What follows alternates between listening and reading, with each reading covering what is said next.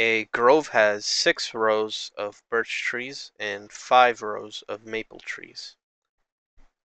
Each row of birch trees has 8 trees 20 feet or taller and 6 trees shorter than 20 feet. Each row of maple trees has 9 trees 20 feet or taller and 7 trees shorter than 20 feet. A tree from one of these rows will be selected at random.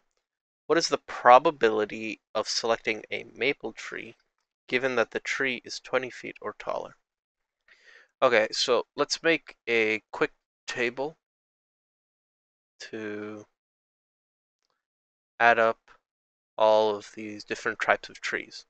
So on the top here we'll have the birch trees and the maple trees. And then on the left side we'll have trees that are taller than 20 feet, and then the trees that are shorter than 20 feet. So we're told that each row of birch trees has 8 trees 20 feet or taller, and 6 trees shorter than 20 feet. So each row has 6 trees that are less than 20 feet in the birch, and there are 6 rows of birch. So if there's 6 rows and each row has 6 trees that are shorter than 20 feet, then that means there are 36 trees that are birch and less than 20 feet. And then if there are 6 rows of birch trees and each row has 8 trees that are 20 feet or taller, then there are 48 birch trees that are greater than 20 feet.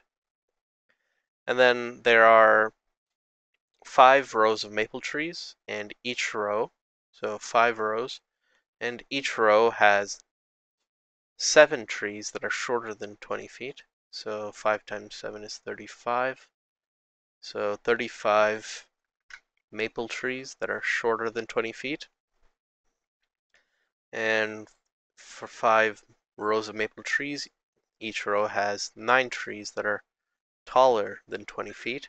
So 9 times 5 is 45. So 45 maple trees that are taller than 20 feet.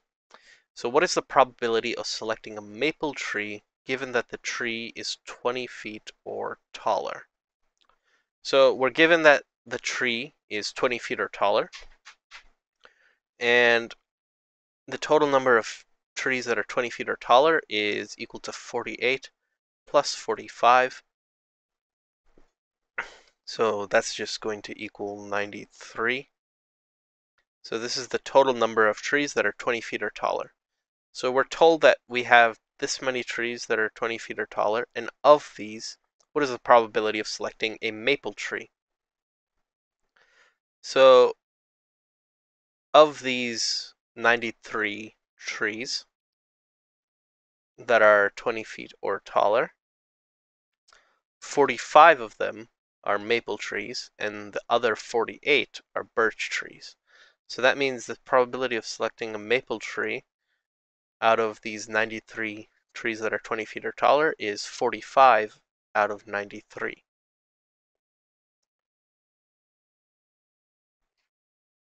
And we can simplify this down by dividing by 3. So if we divide the numerator and denominator by 3, on the top we get 15, and on the bottom we get 31.